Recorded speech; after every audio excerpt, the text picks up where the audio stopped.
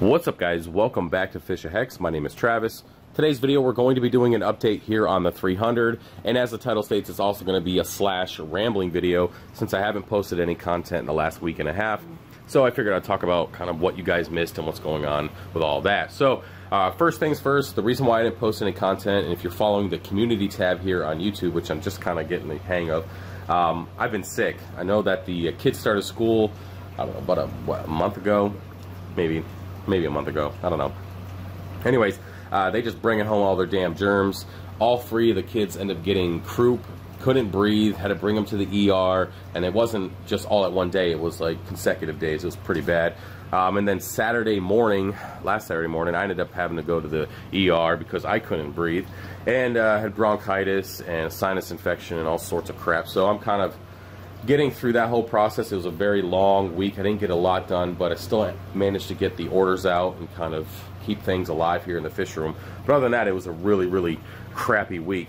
But I have to look at the positive side, is that I'm glad that it happened last week and not in the middle of archery season while I'm trying to sit in the tree. So gotta be thankful for that, at least. Now when it comes to the 300, you guys, I was looking at some of the comments. I'm trying to get into the comment section and answer your guys' questions, or at least give you a link to a video that I posted with the answer to your question. So I saw a couple of you guys ask, you know, how the 300's going. Is anything dead? How's the DKH? So yeah, the 300, nothing's dead.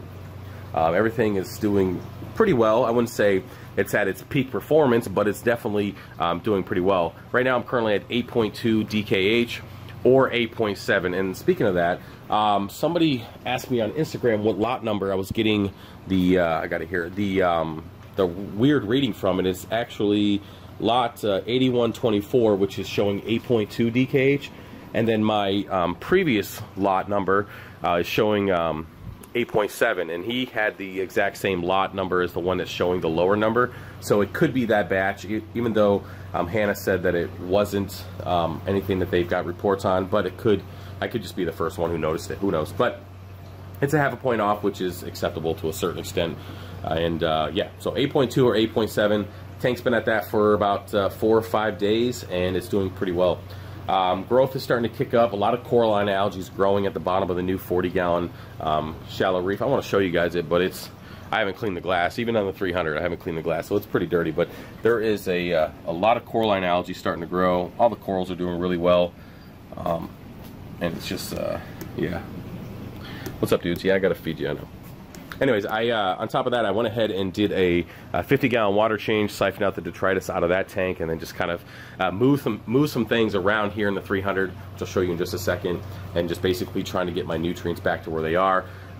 So speaking of nutrients, I'm at 0.07 of phosphates, which was a little high. It was a little high last week. I think it was at 1.5, so I brought it down my normal 0.07, and then my nitrates are still sky high.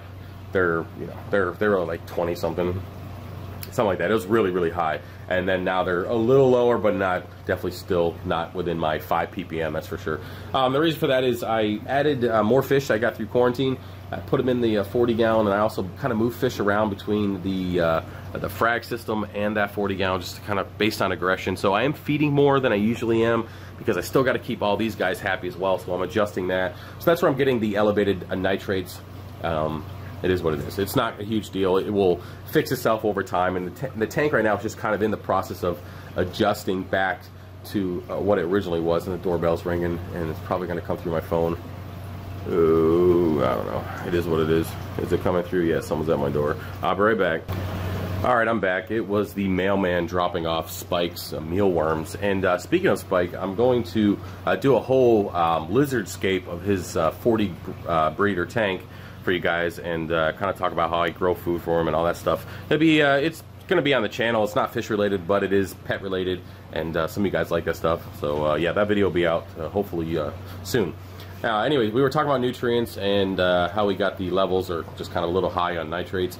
Now, when it comes to just the nitrates and letting the tank do its thing, I am going to just do another 50-gallon water change before I head out for archery next week or the week after. And that's just going to be my kind of my final water change for the month, and then just kind of let the tank do its own thing. Probably not going to clean the glass or do anything, at least until I fill the tags and I start making content again. I'm just going to let the tank go on autopilot and kind of fix itself from our little drop in alkalinity from a week and a half or 2 weeks ago. Anyways, let's go and move on to some of the things that I've moved.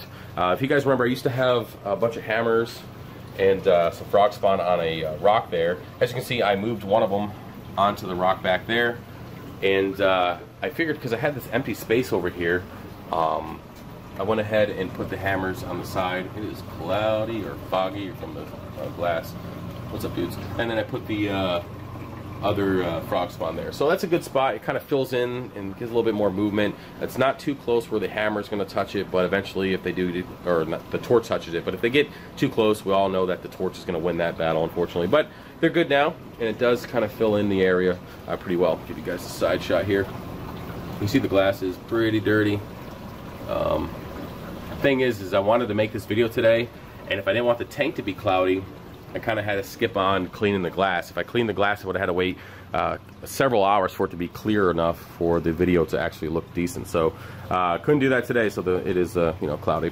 Another thing that I have to do is I have to come in here and snip this Monty, this plating Monty. As you guys can see, it's pretty close to the glass. Can't get the magnet through there. Every time I touch it, it moves the whole rock structure. It's got to go, and I don't really know how I'm going to do it yet. Probably just going to come in here and trim out all this back here on the top, this purple, and then just come in here and like cut a huge chunk of this so it'll eventually fit through. And that stuff sells pretty quick, especially that green with a purple rim Montepore. That sells really fast. So it is what it is. It just, the way it grows. I have mentioned before that I don't really care too much for the purple Monty, just because it just kills everything. And it was, you know, I have a big chunk of it over here, again, just killing everything. And it's starting to wrap itself around the green Digi. You can't really see it, but it's right there. It's just wrapping itself around. So we'll see how long that Digi lasts. On a side note, we are finally out of the water with our green Acropora staghoorn there. Finally. Yep. I always wondered what if the Cali Tort that I removed, that huge chunk, if you guys remember that, I wonder who would have won that battle. But you know, we did put a little piece of Cali Tort back in there, so we'll see how that grows. And I also put a frag of it over here. Yeah, I'm gonna have to cut that soon because I don't know how long it's going to do well with it being exposed. Every time I feed, it hangs out of the water for about 20 minutes too. So we'll see if it starts, you know, STN and they're not doing really well. I'll cut it, but I mean, it's getting some serious par. In fact, we're like 6 something, 7 something right there. So just imagine when it's getting at that that surface. And we got the light right there. Let's see if I can get that thing. I mean, it's getting slammed, but it's not dead. So that's all right. I'm trying to think what else I wanted to show you guys. Yeah, I think that's it. I don't think I made any other changes. Oh yeah, one more. The only coral that is kind of showing any issues with the tank is this big green stag. Now the issue is it's getting kind of killed by everything, and it's getting shaded out. Basically the story of my life when it comes to this tank and this aquascape. It's starting to STN a little bit on the inside, in the far back of there. You're gonna have a hard time seeing it, not only because it's dark, but there's fish in the way. Excuse me. But yeah, so it's STNing on the inside there. There's nothing I can do. We got a Barney coral back there, and we got this purple acro. They're shading out. There's no light getting through. It's also getting hit by the green Slimer, another acro on the back. It's getting hit by the Duncans, getting hit by candy canes.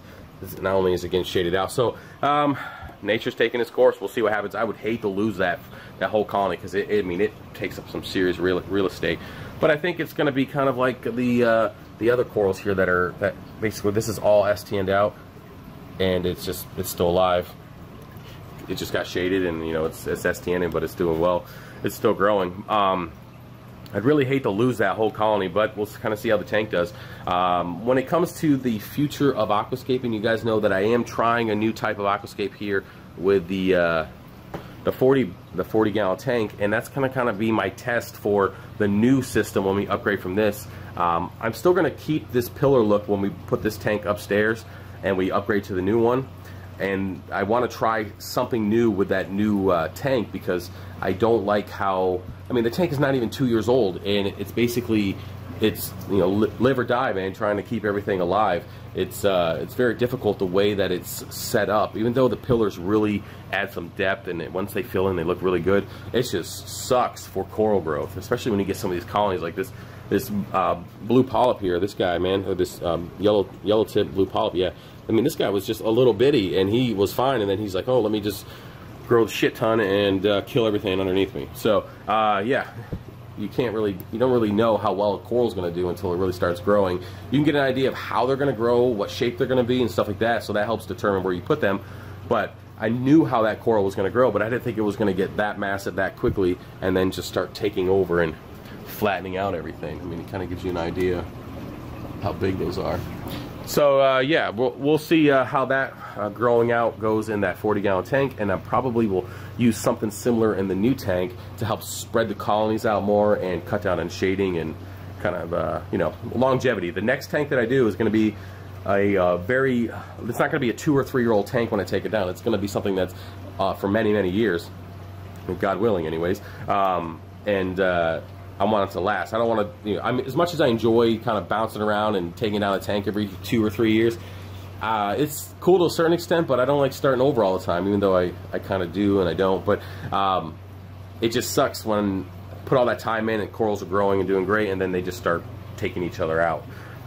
You know, first world problems right there, I suppose.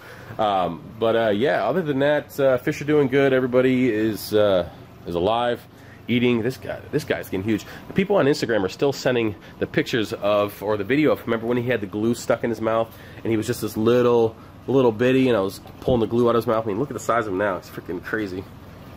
He's a big boy. I mean, he's got to be, I don't know, 9 inches, something like that. I don't know. But either way, he's definitely the biggest fish in the tank. But yeah, other than that, everything is good. I did put up my last few corals from my imported system on the website. I do have just a couple left that I'm waiting to open up.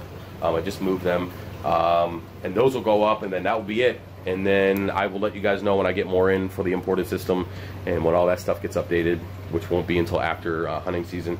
For the rest of, I guess, next week is my last week before I head out. I will be, I'll do probably 1 or 2 content videos, like a Q&A and probably another type of video along the lines of that, more beginner oriented. And then I'll do my final video of me saying, yo, peace out, I'll see you guys when I'm done hunting. And I mean, it could be as simple, you guys, for those of you who do hunt, you know, you can go out the first day and fill all your damn tags. I have 3 this year. And it, you know, it can happen the first day and I'll be back that Monday, or it will take a month and a half, who knows, it could take 2 months.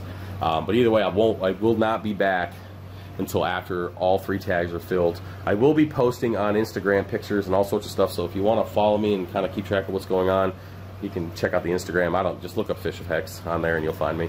But yeah, that's it. I'm gonna let you guys go. Voice is getting kind of crackly, and we're at 9 more minutes. So yeah, I'll see you guys later. Enjoy the weekend, and yep, see you Monday, Tuesday of next week. All right, peace.